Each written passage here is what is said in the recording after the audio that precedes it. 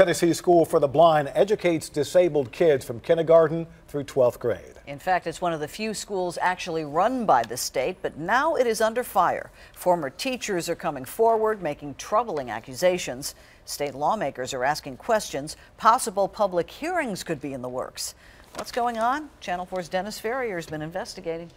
Well, the school has lost half of its teachers in just 2 years. A large group of specialized, dedicated teachers. That statistic alone demands the question, what in the world is going on? The miracle worker is true inspiration, the story of how Annie Sullivan taught Helen Keller to live and be productive. It changed Norma Englehardt's life. At age 10, I wanted to be an Annie Sullivan to somebody.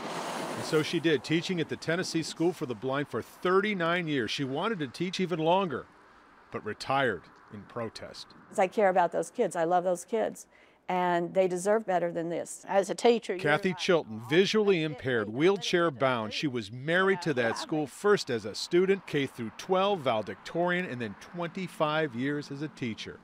She just retired too. Miserable. I felt unwanted, mistreated. They are both part of an alarming statistic in a field where dedication is the standard, where a 40-year teaching career is not uncommon. The Tennessee School for the Blind is hemorrhaging teachers. These teachers that left, it was in 2013, 245 years of teaching experience walked out the door. All those teachers were endorsed and had years of teaching experience teaching the blind. The teachers that replaced us, there were 8 teachers that were new hires, and of those, none of them had any experience teaching the blind.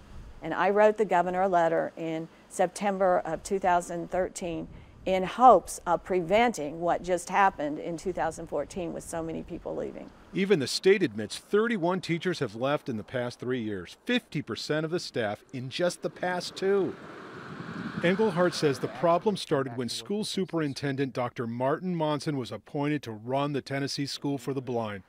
That's when teachers started leaving. That's when she said it became his way or the highway. We're doing good work here for kids, really is, I think, is what it boils down to. We have the data to back it up, and it's great for kids. Dr. Monson points to 3 straight years of growth, not just 9th grade English scores, but growth in other subjects as well. But his critics say he is missing the human factor, that 4 of the 6 blind teachers have left. And the price of losing blind teachers at a blind school, hard to calculate. I love being a mentor. I got to tell them, yes, I know it's hard to be away from home, especially the ones that lived in the cottage. I was there, you know, to say, I did it too, and let's look at the benefits. Isn't it nice to have Braille or our large print or our listening devices? And I did it, you can do it. You know, they're encouragers.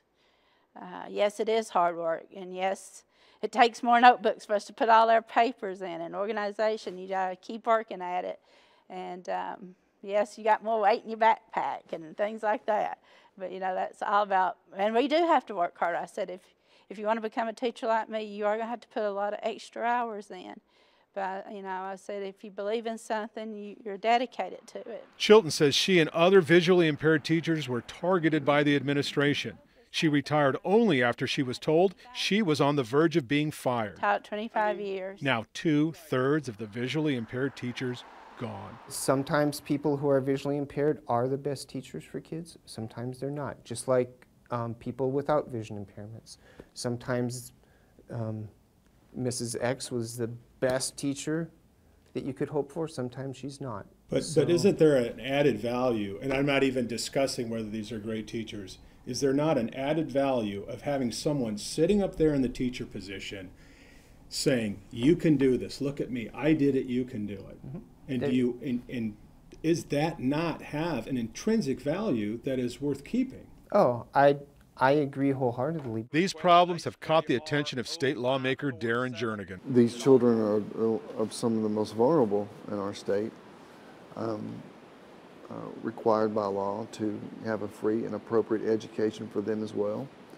And my concern is that they're not getting it. All these things are happening at once in the past 2 years when this thing was running like clockwork for the past 30 years. And so it's a great concern to me. it's imperative that we have a hearing, flush all this out. And we are not done here. Tomorrow we look at why a principal making $96,000 a year was provided a free home by the state of Tennessee on campus. Also, you'll hear a young blind counselor's story. She says her dreams were crushed at the school. That's tomorrow night as we continue our investigation into the Tennessee School for the Blind.